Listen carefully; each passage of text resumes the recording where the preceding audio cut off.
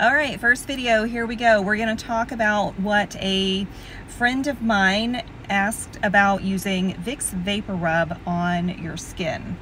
And she had seen an article about using Vicks Vapor Rub and was just kind of curious if anybody else had been using it. So if you look at the back of your Vicks bottle, and by the way guys, I am not driving, I am just sitting in a parking lot waiting for my chiropractor appointment, so don't worry, we're not going anywhere. But she asked me about using Vicks on the skin and why that could be something good to use on your skin.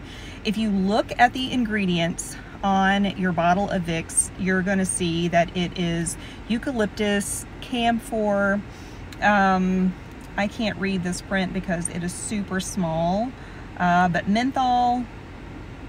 These are all cough suppressants, things that are going to make you feel better. But the inactive ingredient in Vicks Vapor Rub is petroleum jelly. It's just Vaseline.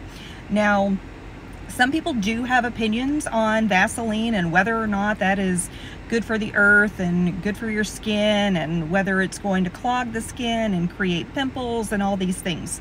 So if your issue is you don't want to use it because it's bad for the planet, that's fine. That's your particular opinion on it.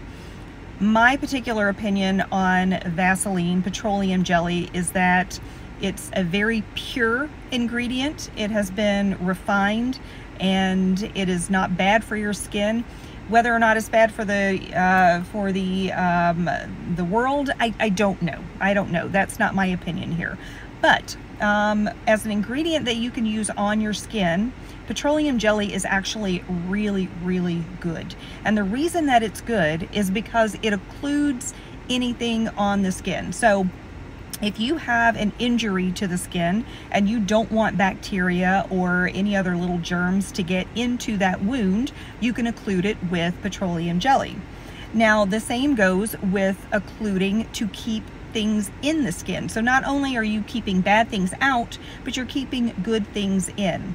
So if you put petroleum jelly, or just grab your jar of Vaseline, whichever you want to call it, if you grab a jar of that and you put that onto slightly damp skin, I'm not talking about wet skin, but wash your face, pat it dry, leave it for a minute or so. It doesn't have to be dripping wet, but take a tiny little bit of Vaseline and put that on your skin. It will lock the moisture in.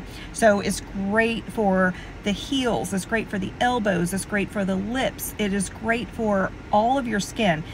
Too much of a good thing is not a great thing, so this is not something that you want to just keep slathering on your skin.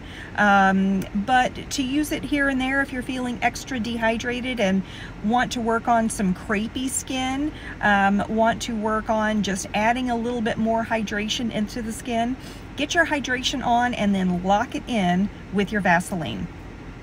Hope that helps.